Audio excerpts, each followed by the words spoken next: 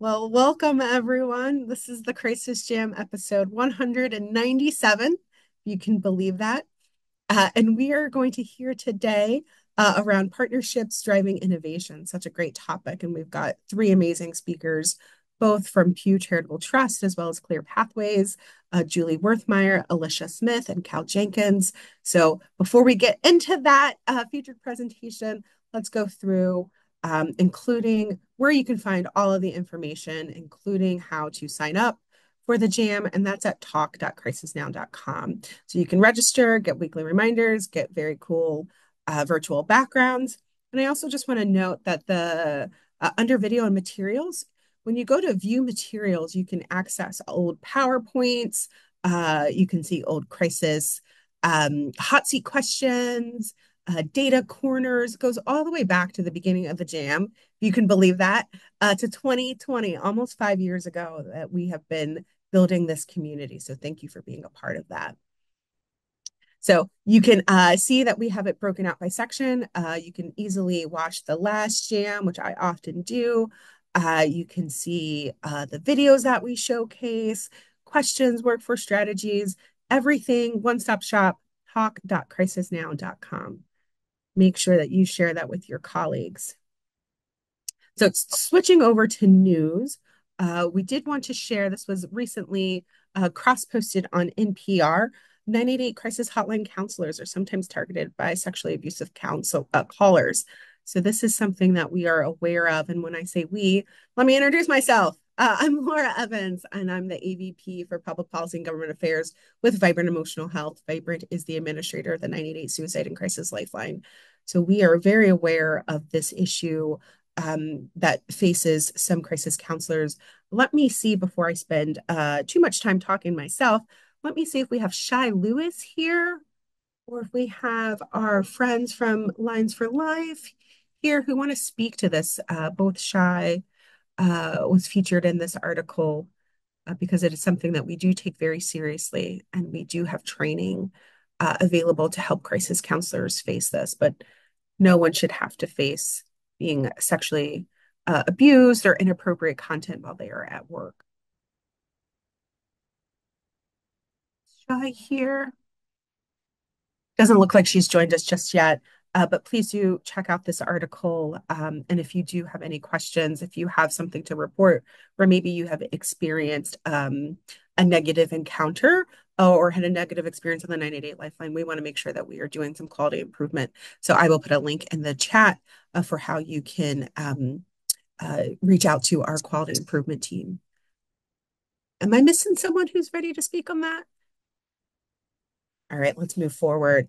Hennepin County, that is the county that represents Minneapolis in Minnesota, has just okayed $15 million for a youth crisis stabilization a unit. So this is very important. We know that kids definitely need a safe place to go, a soft landing that is not juvenile delinquent facilities, which are often not the best place for them to receive the help they need. So in lieu of that, the county is expediting a project for $15 million focused in on youth. But again, I think they are utilizing federal funds from COVID supplements and others. So again, it's really important to think about sustainable funding. So that's something that I'm often thinking about in the government affairs side of things at Vibrant, but also want to share when counties are doing great work. So love to see this, and let's ensure that they have sustainable funding and funding for other counties to replicate.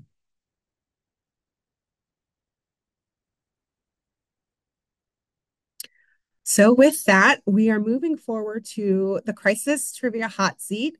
Right now, we do not have a volunteer, so I'm going to do a call for volunteers. If you'd like to volunteer, please raise your hand, and I will go to the first hand that I see. If not, we can do this as a collective. Anybody want to volunteer for the crisis hot seat? If you volunteer, you do get a hat or shirt, whatever you'd like. Okay. I'm not seeing any hands, so I am going to go and make this a collective trivia question. And this is around Next Gen 911. So Next Gen 911, it's an initiative to modernize the existing 911 emergency communication system. And they will do that by transitioning from analog to digital IP-based infrastructure. Oh, I'm sorry. I think we might have skipped ahead. Well, let's keep going. So Next Gen 911, essentially taking the existing system and giving it an upgrade so that we are using digital internet-based protocols for the new infrastructure for people to reach 911. This upgrade better aligns with contemporary technology, communication technologies. So the question for everyone here, thank you, is what is the primary advantage of implementing Next Gen 911? So why is 911 upgrading their system to this new IP-based protocol? Is it for lower wait times, adding text and videos, reducing overall cost, or ease for increasing number of call operators? Anyone want to put what they're thinking in the chat?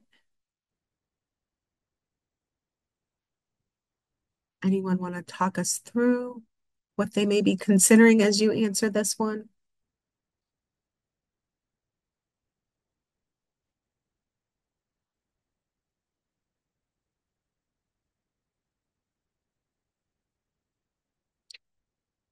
This got a lot.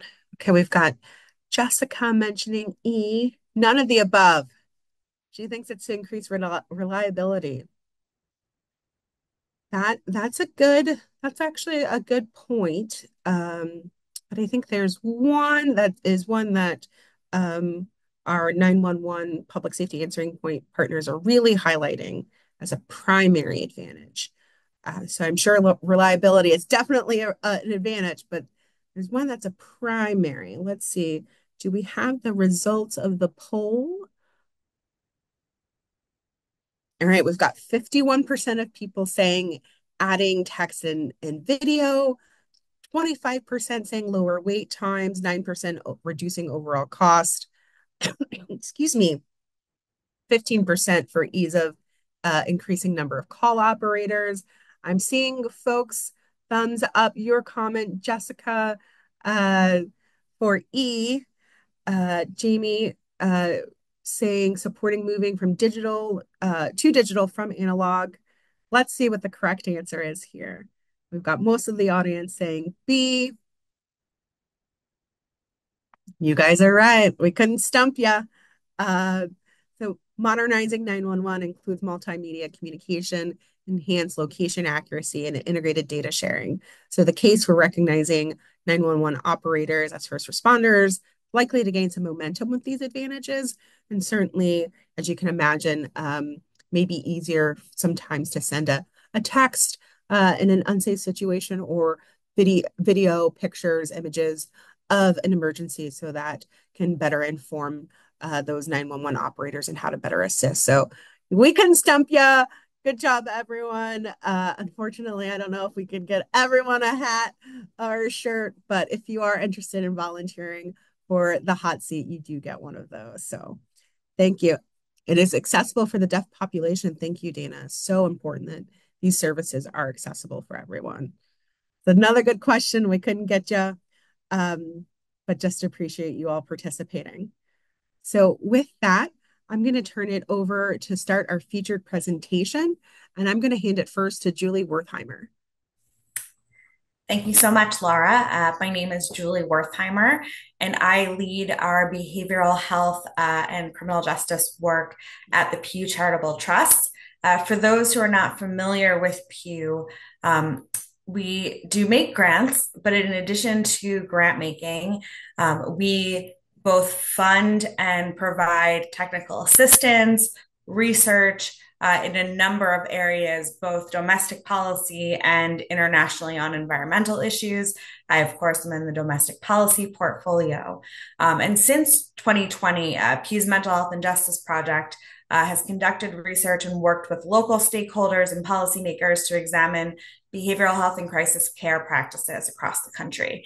As many of you know all too well, far too many people in crisis often end up in emergency departments or local jails, while we know that behavioral crisis is largely a locally addressed issue, we've come to learn and believe states have an important role to play in making sure there's access to behavioral health care, no matter who you are, where you live, or where you are when you're experiencing a crisis. So we've been working with state leaders, local officials, and national experts across the country to identify policies that can improve outcomes for individuals experiencing behavioral health crises. One of the ways we achieve our work is by working with organizations that operate at both the state and local level, such as the PEGS Foundation, from which Clear Pathways comes, and you'll hear about in a second. We've been partnering with PEGS since 2021. PEGS is a part of our Behavioral Health Emergency Response Initiative that's hosted by and facilitated by the Marin Institute at NYU and works to identify and advance state policy changes and create plans for potential future investments in Texas, Ohio, and Michigan. This initiative spans both public safety and healthcare systems and aims to reduce the likelihood that a call to an emergency hotline involving a person experiencing a behavioral health emergency results in someone being physically harmed, arrested, or brought to an emergency department when not necessary, and increases the likelihood that such a call results in a person being connected to effective community-based behavioral health services. I'm so grateful to be joined by Alicia Smith and Cal Jenkins from PEGS, who have been leading this important work with us in Ohio. Their Clear Pathways initiative is conducting, a 911-988 standard operating procedures pilot that I'm really excited for all of you to hear about today. And with that, I would like to pass it over to Alicia. Thanks, Julie. Good morning or afternoon, everyone, depending on where you are. So PEGS Foundation is based in Hudson, Ohio, and we are graciously thankful for our founding partners with PEGS Foundation and our additional funding partners from Pew Charitable Trusts and other funders. Our focus is on adults experiencing behavioral health crises, and our goal is to make sure that when an individual does experience a behavioral health crisis, they have a clear path to receiving person-centered help. Our goal is not only to achieve this aim in Ohio, but also across the nation. Next slide. And the way we want to do our work is to collaborate with local, state, and national partners, not only to accelerate the implementation of best practices, but to make sure that there's awareness of the challenges associated with individuals ultimately relying on hospitals and jails as de facto systems for receiving help in a crisis emergency. Next slide. We do our work in 4 key areas: measurement and evaluation, statewide field building, prototype sites, and financing policies. Measurement and evaluation is an underpinning across all of the work that we do. We firmly believe that what isn't measured cannot be changed. And our goal is to make sure that in all of our efforts, we have an understanding of the problem to be solved. Far too often, we end up embarking on solutions that result in the thing to do without any understanding of the baseline, the evidence to substantiate the existence of a problem, and any awareness of whether we've solved the problem or, in fact, exacerbated it or had no effect whatsoever. So measurement and evaluation is an area that we use to understand the overall effect of Clear Pathways, but also to understand the effect of the work that we do across our other program areas. Statewide field building is an example of the work we do to lift up an awareness of emerging and evidence-based practices, to provide an opportunity for peer and collaborative sharing. We find that there are a lot of emerging experts in the field of behavioral health emergency or crisis, as you'll hear me say interchangeably. And we want to make sure that rather than having folks make individual one-off connections to people who are doing places in Ohio or North Carolina or Arizona or wherever they are, that we have a place that those folks can come to learn together. We do that also through lunch and learns that we host monthly and have been doing for the past couple of years, and more recently conducted some learning collaborative with distinct groups of individuals who might be experiencing some of the same challenges. For example, we recently wrapped a learning collaborative of our Ohio Association of County Behavioral Health Authorities, especially related to their huge infusion of funds to create capacity for behavioral health emergency services and helping them understand from each other and from experts across the nation what some of the opportunities were to overcome some of the challenges they were experiencing. Prototype sites, I won't do a huge spoiler alert here because Cal's going to talk about an exciting area of work that we've been prototyping.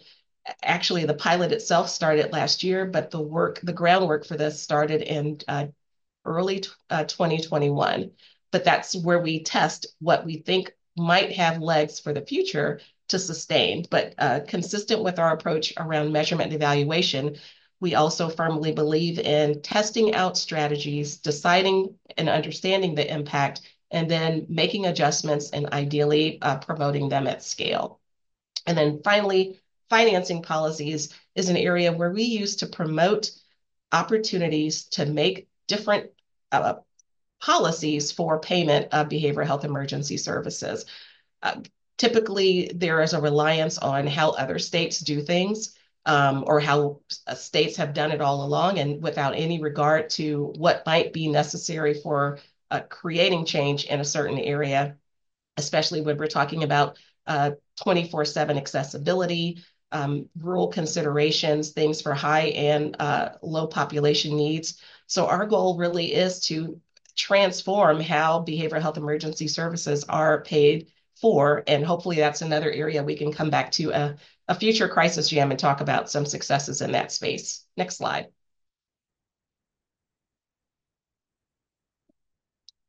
So what we believe is that the entire crisis system should offer not only someone to call, someone to come, and a place to be safe, but also facilitate the identification of needs at the beginning on an ongoing basis, and make sure that there's an endpoint for post-stabilization follow-up, post-crisis follow-up, to make sure that this cyclical pattern does not persist. Our preference, our desire is that we minimize those least preferred pathways throughout this care continuum and reduce the number of the gold bars that you see that represent least preferred. Acceptable is okay, but what we want to try to achieve is optimal care. And what you'll hear a little bit about today when Cal speaks is the work that we've been doing in that local hotline warm line column related to 911 and 988 coordination. Next slide. Some select accomplishments for 2024. I already mentioned the learning collaborative that we did for our OACBA, our trade association representing the alcohol, drug, and mental health boards. I referenced the work that we've been doing on the Lunch and Learn series for a couple of years. We recently wrapped, as recent as Friday, a very exciting local systems assessment approach in one of our large urban counties here in Ohio, where using a tool and approach for a local crisis system matrix, we've significantly amped up how we conduct that work and had some great success in working closely with local partners for their collaborating with their local partners to come up with a visible and accessible view of the behavioral health emergency services continuum in that county. And last but not least, the crisis response pilot, which is the 911, 988 interoperability pilot that Cal is going to be speaking about now. So I will stop and turn it over to you. Thank you. Thank you, Alicia. Hi, everyone. I'm Cal Jenkins, Assistant Director of Research and Evaluation with Clear Pathways. And like Alicia mentioned, I'm going to be talking about our crisis response pilot. This was a year-long effort that actually just wrapped up in August this year. And I'm excited to be able to share what we've learned so far, but also there's going to be a formal evaluation report that comes out in 2025. So we haven't learned all that there is to be learned quite yet. But jumping right in, we had 5 pilot sites throughout the state of Ohio. Oh, I'm sorry. Can you stay on the previous slide? Thank you. We had 5 pilot sites that were throughout the state of Ohio. Each were required to have a working group that minimally included a 911 PSAP representative, their local 988 provider, and their local behavioral health board. And the focus of these work groups was to work toward facilitating warm transfers from 911 to 988. And we landed on that focus because ahead of this pilot, we learned that it's the norm or more of the status quo that behavioral health call centers, including 988, do send calls to 911, but that the opposite was infrequent, that it's not the status quo that 911 can send calls to behavioral health call centers or 988 specifically. All right, next slide, please. All right, so our key activities. Before I jump into these, I just want to acknowledge that all of these key activities were heavily supported by our implementation partners at Dignity Best Practices, helping identify what these key activities ought to be, developing content to support these key activities, and being actively involved in all of the working group meetings. But starting here with number one, building consensus. So like I mentioned, each of the working groups minimally had representation from 911, 988, and boards, which all have their own perspectives. So we wanted to understand what their motivations were for participating in this work, what their local goals may be, and just ensuring that there's alignment within this group on their current state and where they want to be at by the end of the pilot. Number two, understanding each other's systems. So really helping 911 and 988 understand each other's current call flow and using scenario exercises to help exemplify what that call flow looks like in real world situations. But I can't speak enough to conducting site visits. Many of the participants in the pilot acknowledged that as an unlocking moment for them, being in each other's spaces, particularly 911, getting to see the 988 call centers, understanding that they're not sending calls into a void, that, this is a call center somewhat similar to their own call centers. And also this pilot was largely virtual. So the site visits provided an opportunity for folks to get together in person and, help also foster their relationships. Number three, analyze and identify call types. So essentially here, just using data to help the work group prioritize what calls may be appropriate to start with in terms of transferring from 911 to 988. So that looked like requesting a month of data from 911 and 988. And on the 988 side, looking at what kind of calls do you currently receive, and at what volume, and what percentage of calls are going to 911. And it was really helpful for the 911 partners to get to see the breakdown of the robust types of calls that come to 988 and the low volume of calls that they end up needing to send to 911. On the 911 side, there was an example coding completed to show all of the calls that could potentially have a behavioral health element, and working from looking at that example dashboard, being able to decide, based on the calls we've identified that are potentially behavioral health related, where do we want to start with collaboration with 988? And then lastly, developing protocols. So steps 1, 2, and 3, all of these activities really built toward number 4 here. Each site, we developed a decision tree to help surface criteria for retaining or transferring calls.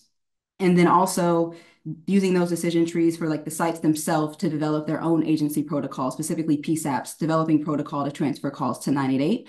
We also provided an MOU template at the end of this process such that all of the decisions made throughout this would hopefully be institutionalized by the participating agencies. Next slide, please. All right, like I mentioned, the evaluation is still underway, but these are just some quick lessons learned. Some of the key barriers: 1, liability concerns. That's definitely expected. It's not specific to our pilot sites. It's not specific to Ohio. But we did learn from sites that on the lower end, having state level guidance around liability, or on the higher end, state level legislation around liability, would actually be something really helpful to alleviate that barrier. Also, staffing and training needs. There's, of course, the training needs to help actually facilitate call transfers, but there's also needs, for the folks showing up to these meetings to plan out what collaboration looks like. That's not really currently, to my knowledge, anyone's job. People are kind of having to step outside of their day-to-day to do this work. And so we appreciate the time that people spent on this, but it's certainly a barrier that they don't have much dedicated time to contribute to it. Key competing priorities and differing philosophies of 911 and 988. So this is just to acknowledge that 911 and 988 are fundamentally different services. And as you go into collaboration together, there's just going to be things that come up that are kind of complex to work through. I like to use the example that 911 calls are recorded and made public record, whereas 988 calls, if they are recorded, they're certainly not made public record. And if we're talking about a warm transfer where these folks are on the phone with a caller at the same time, there has to be a negotiation there between their priorities and philosophies. And so just acknowledging, even with great relationships and great intentions of making this work, you're still going to just run into these things that are somewhat unavoidable because 911 and 988 are fundamentally different. And so just acknowledging those challenges. There's so many things that come up, similar to the recording example that I just gave, due to 911's more public safety focus and 988, being more oriented toward privacy and confidentiality. All right, but on the key facilitator side, I know it sounds obvious, but regular meetings and ongoing communication is super important. It's it directly competes with the key barrier of staffing and training needs. But throughout the process, once folks did get into monthly meeting cadences and once folks would get together one-to-one to meet outside of work group meetings, it really expedited the process. And then lastly, I mentioned this in the last slide, but examining 911 and 988 call data together in working groups was super beneficial. All right, we can go to the next slide. All right, and this will be my last lessons learned slide before I wrap us up. So the last slide was really talking about barriers and facilitators to the warm transfers to 988. This slide is really more so much bigger picture and just talking about the way that Clear Pathways has oriented ourselves and when we talk about 911 and 988 working together. So when we started this work, ahead of the pilot in 2023, we really based this work on emergency communications interoperability. That's essentially the way that 911 agencies work together. That doesn't perfectly apply to the 911, 988 space, but there's so much literature and resources to pull from that it just gave us a good base to start from. Our goals were also defined by a tool called the interoperability continuum that lays out 5 different components of interoperability, and we selected 2 of those components to be our key areas. Those are governance and SOPs. So all the activities that I talked about earlier really fall into those categories. But moving into 2025, we know that there's been work across the nation happening with 911 and 988, and we've learned from our own work as well. And so instead of basing our work on emergency communications interoperability, we'll base it on emerging knowledge and best practices around 911, 988 interoperability. We'll still use the interoperability continuum to help inform our goals, but our goals will also be informed by the experience that we had with this crisis response pilot. And lastly, our key areas will keep governance. We're going to expand from just SOPs to more broadly policy and procedure, which is much more encompassing. And then lastly, training was not a key area we integrated into our work, and we want to integrate that into our site-facing work in the future.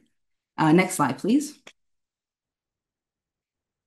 And before we wrap up, just want to acknowledge our partners in this work. So, of course, there's Pew, who you heard from already and then aren't pictured here, but appreciate their support for this effort. Alicia and I represent for Clear Pathways, an initiative of the PEGS Foundation. We also have Dignity Best Practices, who are our implementation partner, and Mathematica, who is conducting the evaluation for this project that will be out in 2025. Next slide, please. And I know Alicia is going to be representing for us at the roundtable, but here is both of our contact information for you all to have. So thank you very much. Thank you, Cal, Alicia, and Julie. Just really appreciate the opportunity to hear how you all are having this partnership in Ohio move forward. And it's just so important that we do bring all these stakeholders together. Alicia, I know you were in the presentation. If there was anything else you wanted to share before I ask some questions? The only thing I will share, and thank you again for the opportunity, and I always have to do this, much to Cal's embarrassment, but Cal is the key factor in this pilot being exactly what it was and conceived of the process and the tool that we could use, adapting the Department of Homeland Security's interoperability continuum, and then making it so that we could now have the results of our pilot to inform an interoperability continuum that's not just based in public safety, but also behavioral health. So always have to do that. Thanks a million, Cal, for the great work that you've done. The only other thing I will say is that Ohio is an 88 county, 19 988 center, 217 plus PSAP state, and we are home rule.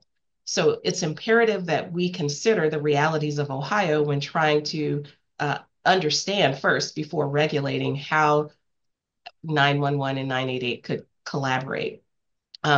So this is important for us, and our hope is that the likely success of this work, as conveyed to us by the participants in our convening a week or so ago, which I see a lot of folks from on this call were actually in person with us when we unveiled a lot of the work that we're doing.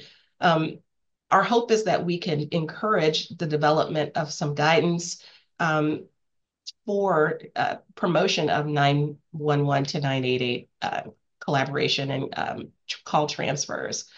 The one other plug I want to make on the work that we've done is it's because of Pew and the very rigorous research process that we can have confidence in the work that we've done. So coming up with an idea of, oh, it'd be great if we could do a 988 or 911 988 call transfer pilot and see what that's like.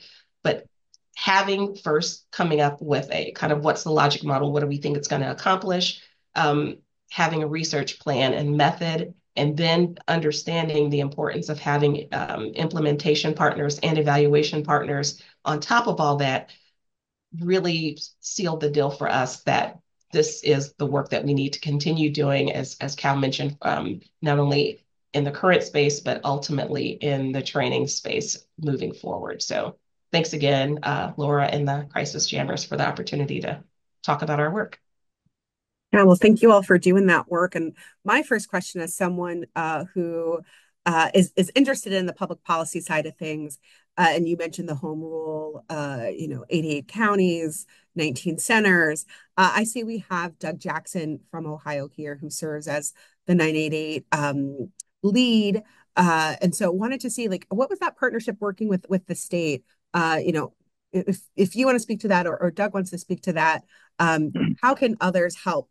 And is it important to have the state involved, or is this something that you all did without that connection? It's very important. And Doug, I'm glad to see you come off mute. Please chime in. Hey, yeah, I was not anticipating any spotlight, but happy to say that the work together, working with PEGS Foundation and the Clear Pathways Project was not something that was a surprise to us.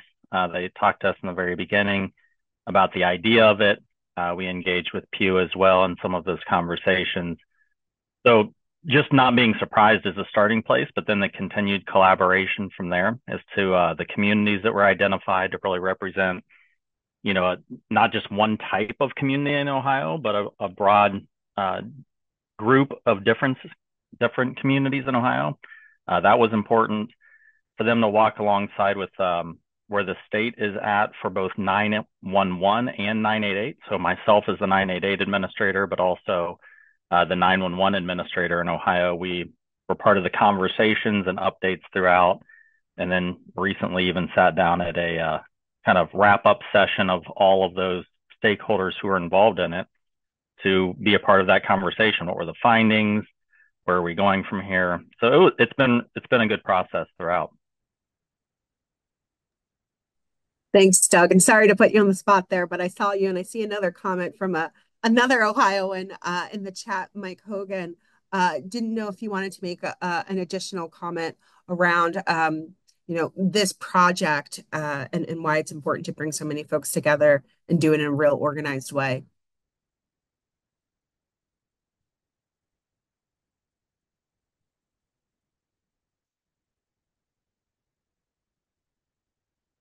Okay, we may be having trouble getting Michael unmuted.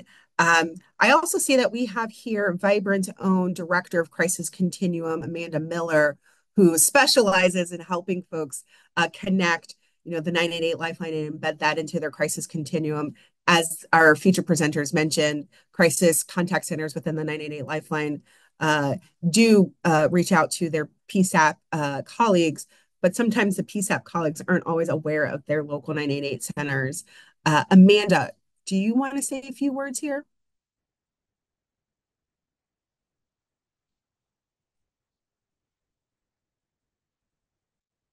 This is what happens when you put folks on the spot. Well, I think this is so. Laura, I'll just jump in because I can't finally figure out how to do this. This is Mike Hogan, former Buckeye. I think the the project has kind of unveiled something that in a way was obvious, which is that this can't proceed entirely, that is 911, 988 collaboration, without some kind of infrastructure and guidance. And Cal and the team just did a great job of bringing people along, participation, obviously a carefully structured kind of process. We're not going to solve the connection needs of hundreds of 988 centers and thousands of PSAPs without some more consistent approaches like this. So it was a great effort. Awesome. Thank you, Mike. If I could put one more person on the spot, because I also see a comment in here from just an amazing legislator, Representative Tina Orwell. Maybe talk to us a little bit about the work and help facilitating these conversations, particularly with the liability side of things.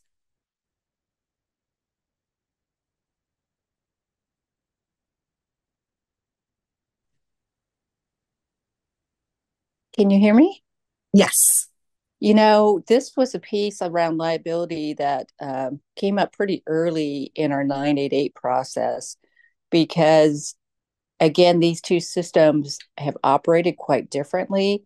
And we're kind of asking 988 in some ways to operate like 911, including our rapid response teams. And so we did a pretty comprehensive bill looking at liability and happy to share it. But we got a lot of input from 911, 988, and our behavioral health system. Again, we want the clinicians and everyone working together in both 988 and 911 to know we're supporting their work. And it's new territory, right? So we want everyone to feel safe as they do this. And I think that has provided an important umbrella. Thanks, Representative Orwell. This is important work. This is big items to get our hands around, and it will look different for every community. So I think it's so important that you all did that work to bring stakeholders together and really in an organized fashion, as mentioned, to address some of these issues and then codify it. It's very difficult, when there are thousands of PSAPs that has been mentioned, I think over 6,000 individual PSAPs, and there's not one overarching federal authority that can say this is the way it must be done, the way that 988 has SAMHSA to say this is, what we are all going to be aligned to. So I just want to thank you all for that work, Alicia, Cal, Julie, for helping to fund that. Any final thoughts before we move to the next segment? Any of our featured presenters? Not for me, just thank you. Awesome. Any final thoughts, Cal or Julie?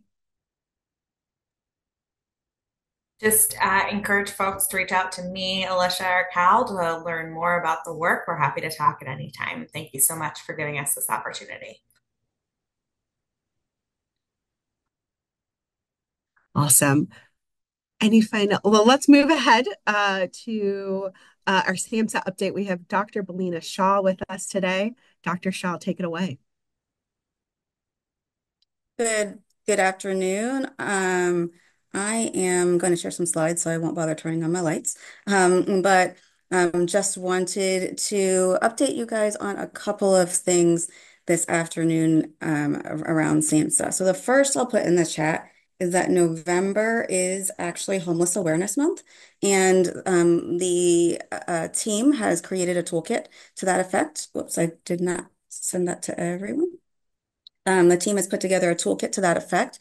And with Homeless Awareness Month, this is impactful and important because, as we know, people with that are presenting in crisis don't necessarily always have a specific mental health or substance use crisis, and often they can be social crises, or the mental health or substance use crisis could be exacerbated by that social crisis. And so working with partners and homeless services is a really important part of what we do. And I just wanted to make people aware of that toolkit. There are specific dates with graphics and additional messages for the specific days that you can share with your partners. Let's see if I can share.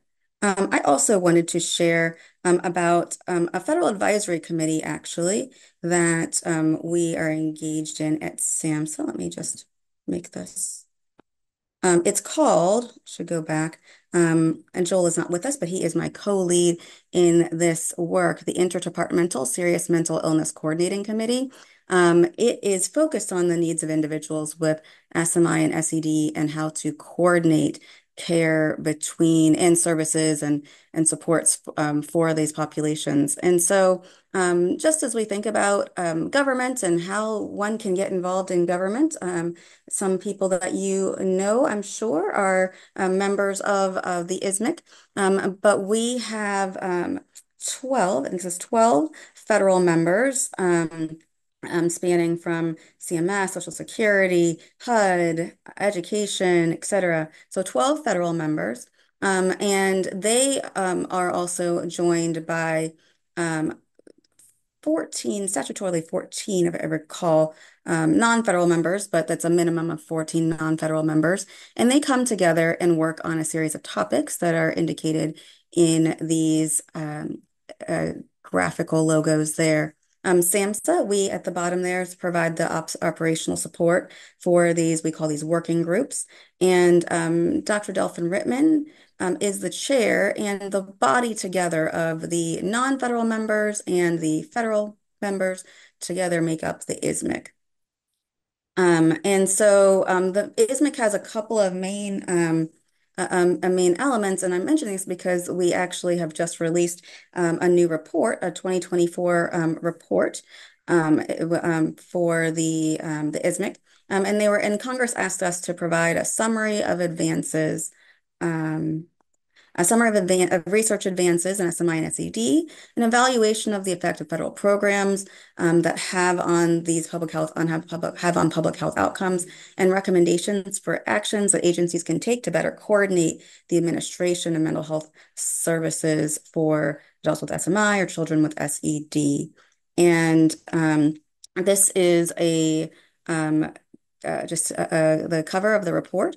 We have undergone some significant rebranding as well for the ISMIC because the ISMIC is not SAMHSA. So SAMHSA's main primary color is blue, but we wanted to focus on some purple in there to indicate recovery. And this is the title of the report. We have also now revealed a new emblem for the ISMIC.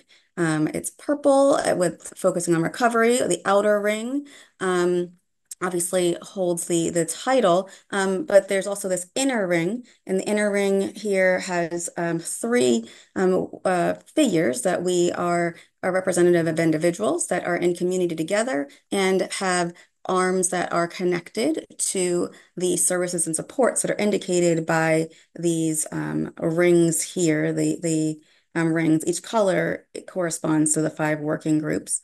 Our 5 working groups are data and recovery, treatment, data and evaluation, treatment and recovery, access and engagement, criminal justice, and finance. And we actually have stewards that support the working groups crossing both SAMHSA and now the Veterans Administration is supporting as well. And so I just wanted to actually, this is a great example in this presentation of sort of how the work has translated from the research to science. That the RAISE, the Recovery After Initial Schizophrenia Episode, is a major study that was done by NIH, created this EpiNet network to continue to build upon the research, created this coordinated specialty care model. Then the block grant set aside based on advocates was built in to be able to support funding the coordinated specialty care model, and that there's been a broad expansion. We've done a paper on the financing and the broad expansion of coordinated specialty care across the community. There's just an example of how SAMHSA has taken research and translated that to the breadth of services in the community. CCBHCs, et cetera, are all really important. What I also wanted to get to here is that we have a set in this reports. We also have a set of recommendations, and I don't think I was savvy enough to have the recommendation for 2.1, although I have graphics that animation's not quite necessary. But like for example, recommendation 2.1 is focused on crisis care and creating and defining a definition and standard for crisis care. And John Palmieri, as you guys all know, and I and Jill Mays have been working on that work, and he'll present on the status of that next week and give you a little heads up about when the public comment period will be opening. And here's an example of the actual recommendations. The last was a summary of some of the activities with some of the outcome or at least process measures from the inventory of relevant programs. So crisis care has been a significant part of this, and I mentioned this here because not only did we have a meeting last week at SAMHSA's headquarters, our first one in person since the pandemic, but I really do believe, and I've heard David Covington say it before, that really having this document and these recommendations that have spanned from 2017 on to say that developing the standard for crisis care, expanding crisis care, have really been probably an unsung hero in the expansion of the work and really helping to catapult 988 out from the National Suicide Prevention Lifeline and the ongoing catalyst of down the line service delivery. And there's some description of some of the progress that's been made on the recommendations as well. So we do have a quarterly ISMIC newsletter, and there will be another ISMIC meeting. The ISMIC meetings are public. They are available via telephone for the public, and you can provide public comment. And we do read them, or if you don't want them to be read, they can be part of the public record. But we do really consider them. We actually changed some of our presentations based on the public comment that had just come in, and making sure that we are responding to the public as part of this federal advisory committee. So that is just a little bit about our advisory council at SAMHSA, the ISMIC. And I just wanted to give you a little update of some of the work that's been doing, and it was great. Yes, David, do you want to say what you're saying in the chat? Yeah, Belina, I just thought the work that ISMIC has done over the last, going back to 2017, definitely helped lay the foundation for 988 and the national guidelines and the revision you're working on. It also really helped forge this even stronger partnership between feds and states around crisis care. Of course, Dr. Brian Hepburn involved from the beginning, but also now a member of ISMIC. It's a great effort. Really have loved being a part of it. We appreciate both of your energy and efforts in it. We call you the OGs of the ISMIC. You guys have been with us since 2017, and we are appreciative of your consistent service as well over the years. Sam's update. Awesome. Thank you, Dr. Shaw. Really appreciate that update. And folks, please do make sure you take a look at the chat. It is chock full of resources, links. So thank you, Dr. Shaw. Going to move on now to NASHBID, the National Association for State Mental Health Program Directors, and their update from their Executive Director, Dr. Brian Hepburn. Thank you, Laura. As always, you do a great job of facilitating, so thank you. Thanks for the comments from David, and also Belina and the work at ISMIC. As David has said, it's made a big difference and provided that leadership. I wanted to say a little bit today. I'm going to talk briefly, but I just wanted to say a little bit today related to the election. We know that it's been a difficult time for many people. There was a lot of stress leading up to the actual election, and then we know this morning there are some people that are more stressed. So it makes me really reflect on the crisis services and the fact that we've all been pushing for increased availability for crisis services, and wanted to thank the leadership of SAMHSA, Belina, the 988 team, Dr. Delphin Rittman, have been great at providing leadership so that when you look at the crisis services availability. We have more crisis services available than ever before. Um, and I do want to say something about David Covington. David has been one of the leaders that has really helped expand crisis services, the call centers, mobile crisis stabilization. So it's important for us to look at the funding and sustainability, making sure that all these good things that are going on will be sustainable. And it is important to reflect on the fact that the one-time only funds, like the American Rescue Plan funds, COVID supplemental funds, they were all very helpful at helping support 988 crisis services, allowing us to move ahead. But then we have to have sustainable funding. And the sustainable funding has come from CMS through an enhanced match for crisis services. Um, through the block grant of SAMHSA, but also through fees. And I did want to emphasize a little bit that we've been working with states to develop a template that they may be able to use, an updated template that they may be able to use for their own legislation for fees. And we're looking to those states that have been successful at developing fees, at implementing fees, to be able to help some of the others. Because although earlier there may not have been as much interest in fees, as states look at how much money is needed to sustain and looking at the braided funding in order to be successful, there may be another opportunity to get fees passed in states. So we're hoping to renew that effort. So with that, I'll thank all of you for your service and for the work that you do. And uh, this is a journey or the movement. We're just a few years in. We've got a number of more years. Some estimate another 10 years so that we really have good penetration. But we're only successful if we all stay engaged. And I just want to leave you with the fact that so much of this work has been bipartisan.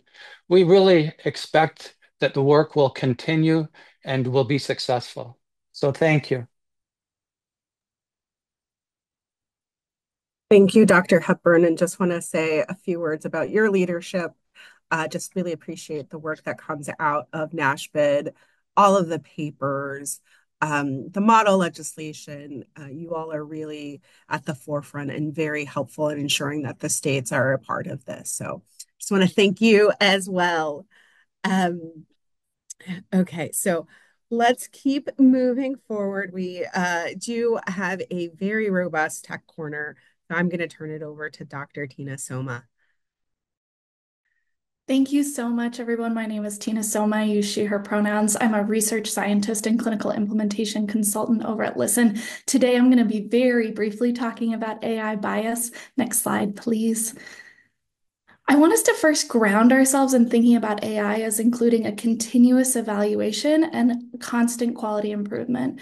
As we're building our models, our data will have some kind of interaction with humans, whether that be data curation or, for example, in the behavioral and mental health spheres, we have humans who are annotating and coding data for different types of mental health behaviors or interventions.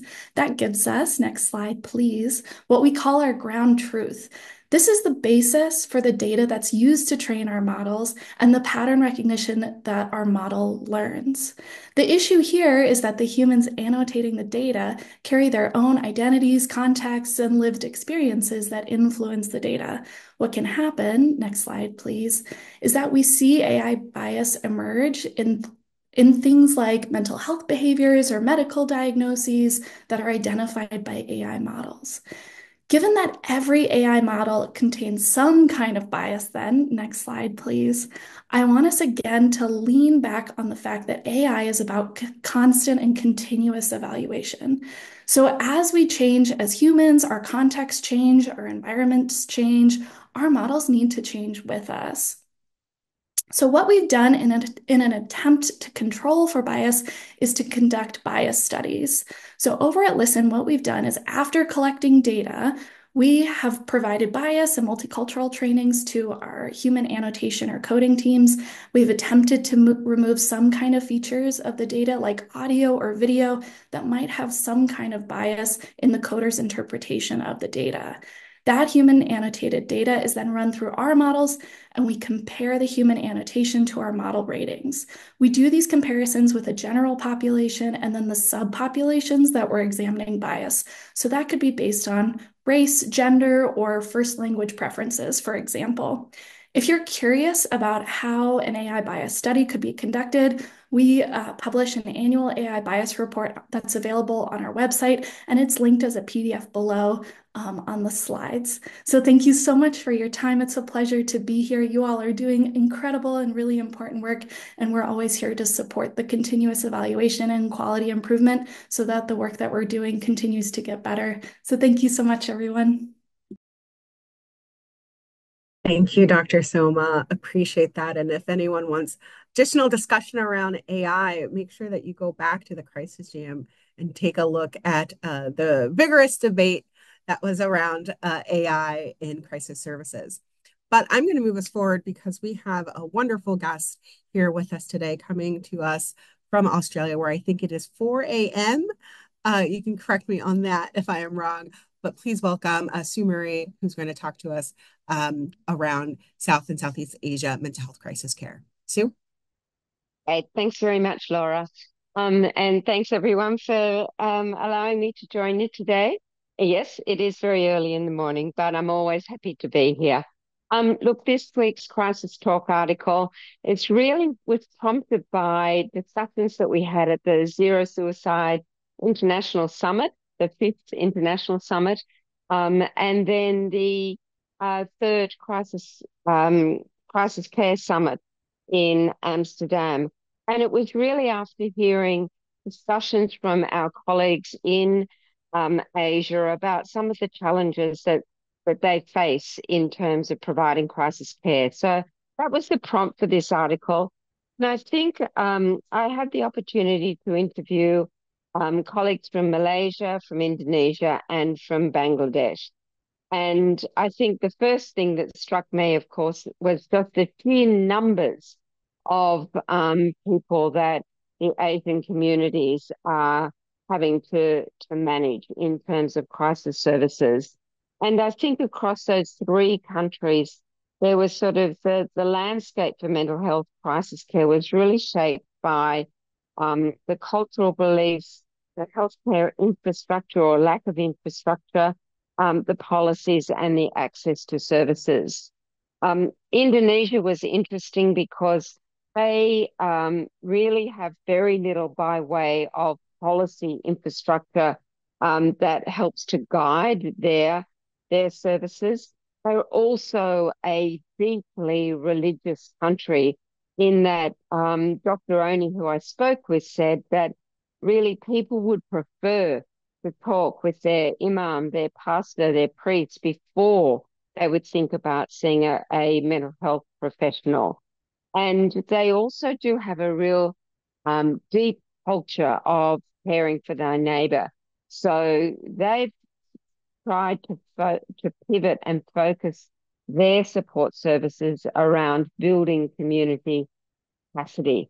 But there are some real barriers in regard to structural deficiencies in the healthcare system that really do hinder their crisis care delivery.